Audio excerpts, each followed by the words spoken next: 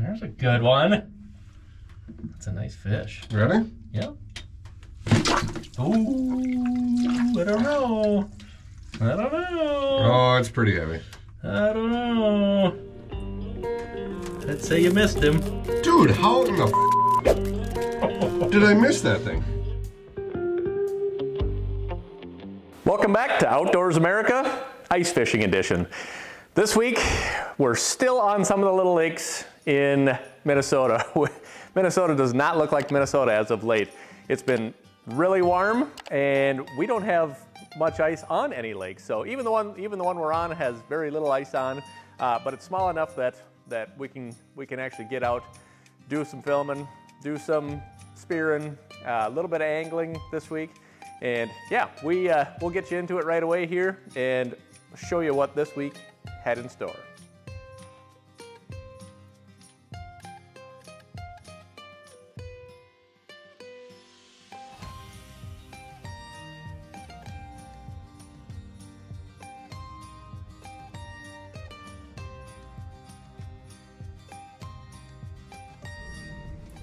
Gotta get it past those little ones, so that's the problem. Oh, now she's gonna hit it.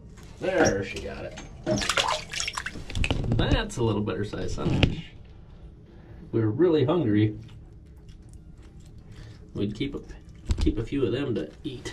But we're looking for a northern, so we'll let that one go. Nice fish though. Oh, there's one. That one we're gonna have to take, I think. That's a nice fish. And we might need him for something. Oh yeah. Oh yeah. Well, he doesn't want to come in quite that easy though. Oh, hang on. Hang on, fish. That's a nice fish. That's a nice fish.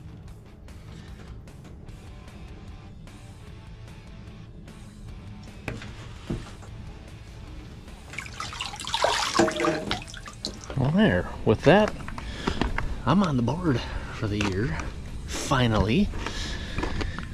And our regulations are we can have one between 22 and 26 and one over, or we can have two over 26.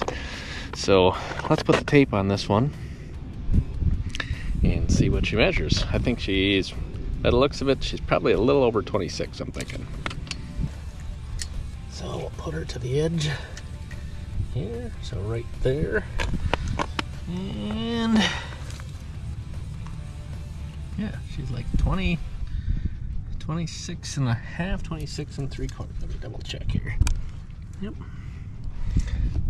Like 26 and a half. Not one we gotta get super technical with because she's definitely over the slot. Let's go from above just to make sure. Oh yeah. Yep. Put her down to there. We'll call her 26 and 5/8. Very nice fish. Exactly what the Minnesota DNR wants you to have.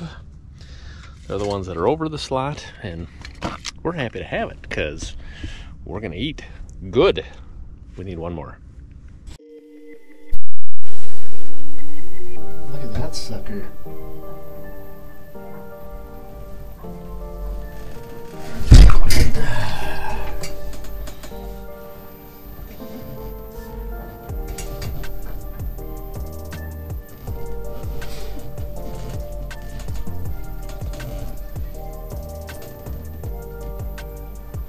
Oh, he's taking off with a spear.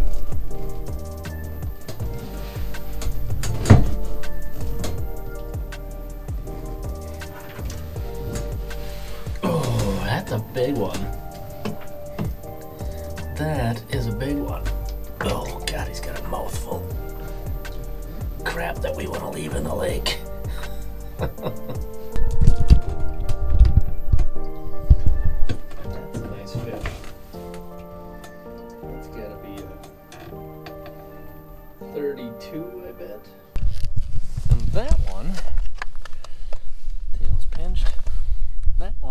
right at about 31 3/8. 31 3/8. So yeah, another nice fish. So those are two pretty nice fish.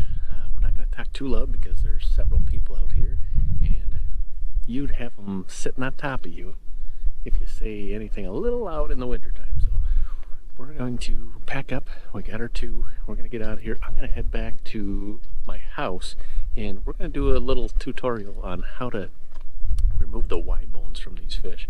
They're, in my opinion, these are the best eating fish there are. So, and maybe it's just because of how my wife cooks them, because she is an amazing cook.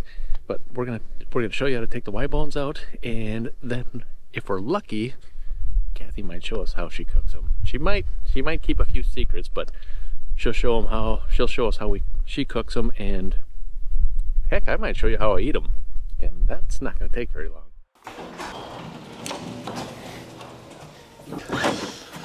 We made it home, and if you look outside, Merry Christmas.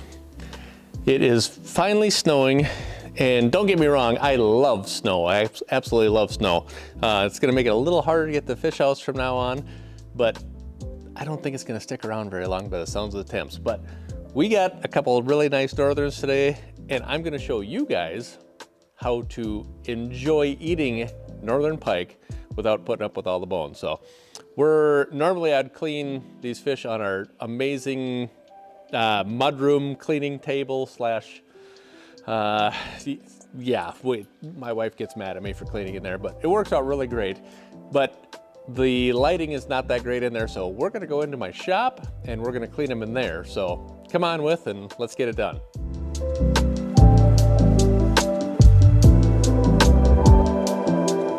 So the shop is an absolute mess, but we've still got some of the stuff set up from Devin shooting his deer this past week, and we're gonna utilize that. The cleaning table's out here. We've got the hose out here with the spigot on it so we can wash everything up when we're done. And then after we're done cleaning stuff up, Kathy's going to show us how to cook stuff up. The first pro tip I'm gonna give you before anything is to make sure you put latex gloves on. It's going to aid in not getting a pile of slime on your fingers, and when you're done you can actually take it off and not get all that slime on the meat when you put it in the bowl. So put these on before you get started. The next thing is make sure you got a very sharp knife. There's so many knife sharpeners out there. I'm not even going to tell you which one to get, but just make sure it's a good brand. Make sure your knife is sharp before you start. So as the day went, we got two really nice northerns. One almost 27 and one almost 32. So here is how I choose to debone a northern. There's a couple different ways. Some people call it the 5-finger or the 5-fish fillet, and I don't do that one. I actually take both sides off, and I'll actually take the Y bones out the way I'm about to show you. So check this out. So go down both sides.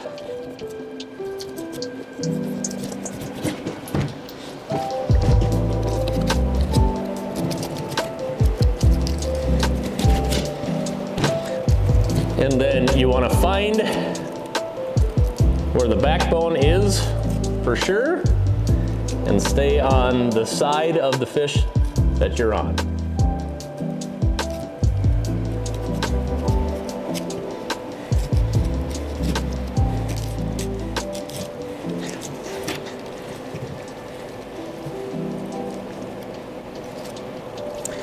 And sometimes in spearing a pike, you get a couple of cuts you don't actually want to have in there, but that's just part of it.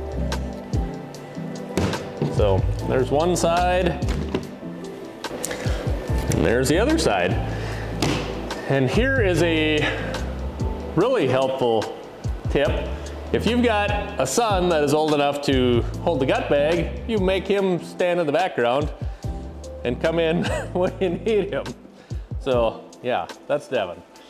So that's the part that goes in the bag.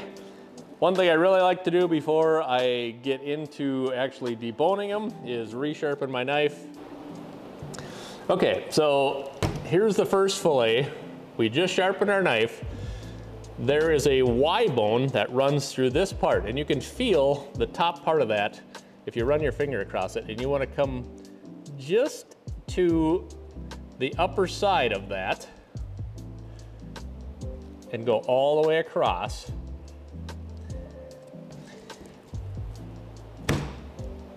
And then once you've got that cut, I'll flip mine around a few times depending on which piece which side of the fish I'm actually filleting. But you can hear it going over the bones as you're filleting that.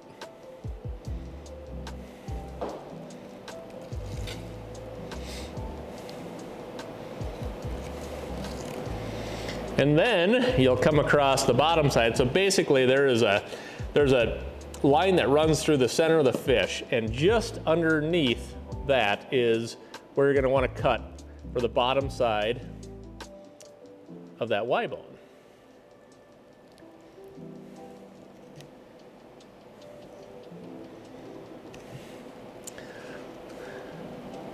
Now keep in mind, I haven't cleaned a fish since February, and it is now December, so I might not be perfect at this, but I really wanted to show you guys how this is done. So that is the piece in there that you're gonna take out, and that's where all the bones are, okay? So we'll go along the back here and fillet this out, and then I'll show you that piece.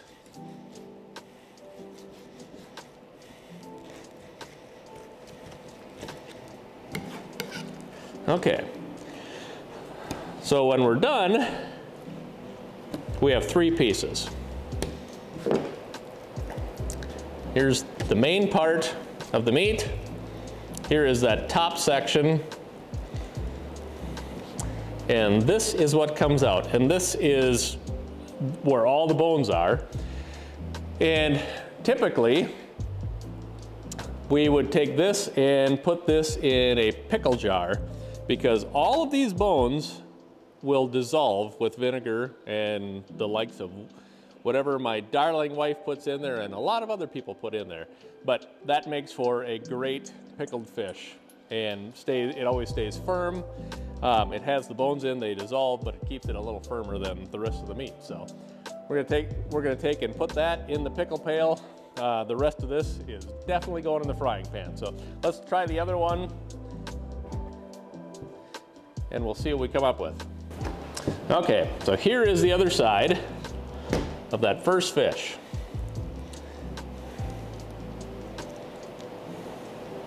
And again, we'll come right down on the upper side of that Y bone and then turn our knife sideways so that you can follow that Y bone right down.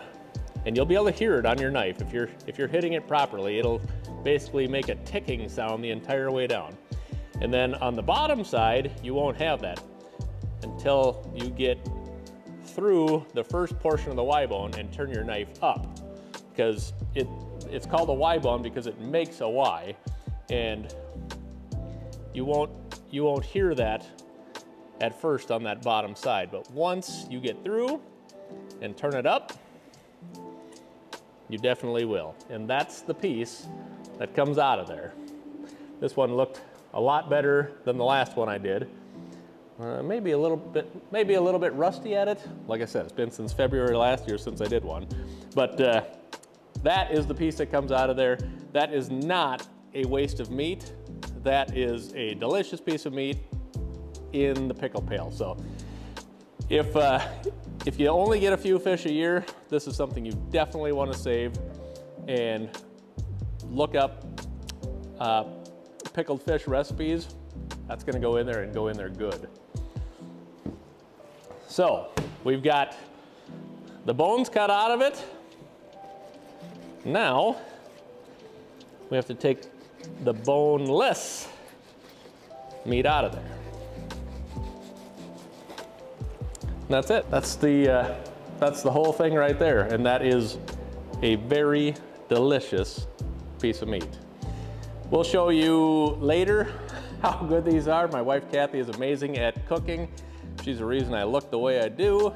A little bit larger than I probably should be, but she makes an impressive northern pike, and that's what this is gonna go towards, so stick with us. Well, Kathy got into the frying before I got any chance to get any video of her and the awesome cooking, and at that point I was too hungry to record me eating them, so we're gonna save that for another show.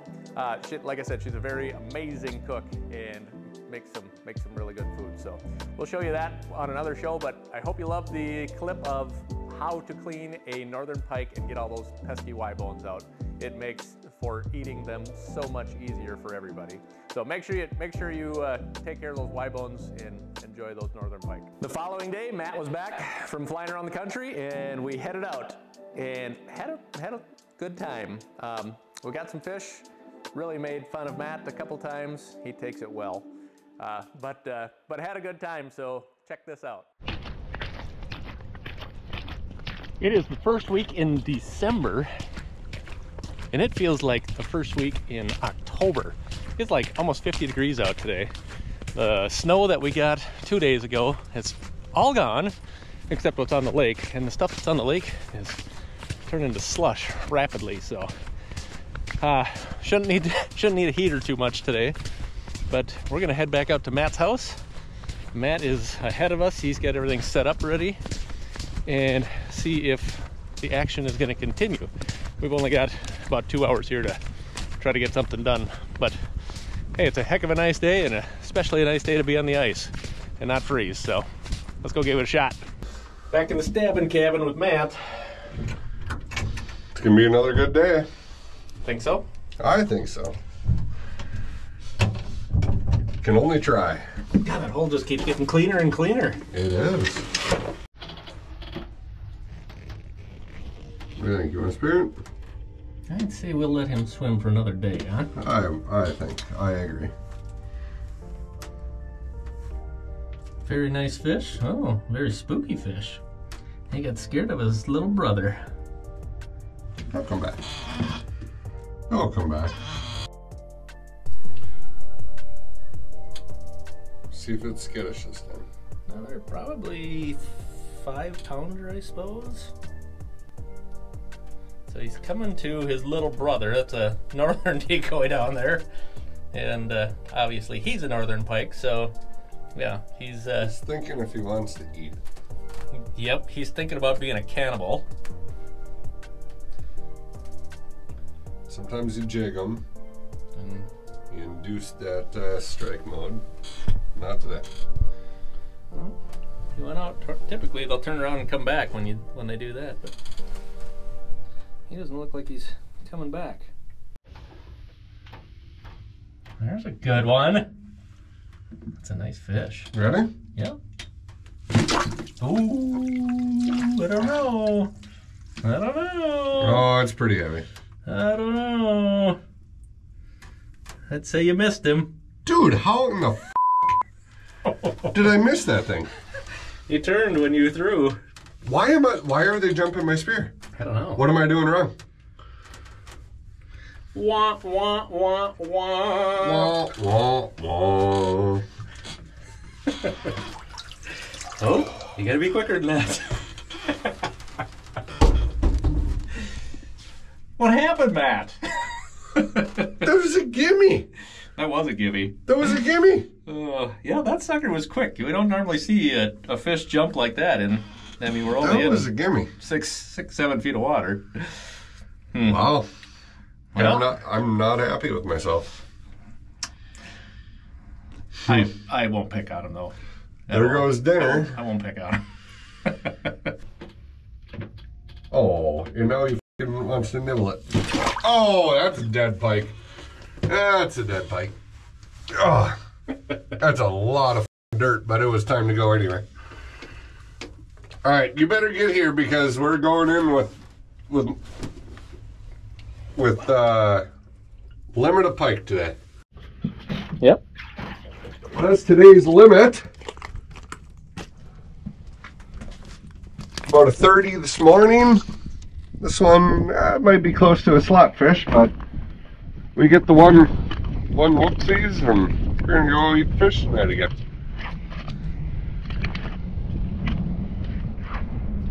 Heck yeah. Good eater. Really good. That'll feed a couple people. Yeah, good eater. Beautiful day. Yeah. Pushing 50 degrees right now. You can see the chisel is just about to fall through the ice there, and so is the fish house. We got a nice pond around it, nice moat. And yeah, it's melting. I'm out here in a t-shirt. It's melting bad. We're gonna have to, we'll be moving the fish house tomorrow. Yeah. Yeah, it's supposed to be even warmer tomorrow, so. But nice fish, good eater. Yeah. Good eater, that's what we call them, good eaters. So. They all eat good. All right. Not a better fish to eat in the winter than northern pike. So we're done spearing for the day, but apparently Matt didn't have enough fun yet because he's headed back out to the fish house. Knucklehead forgot his phone.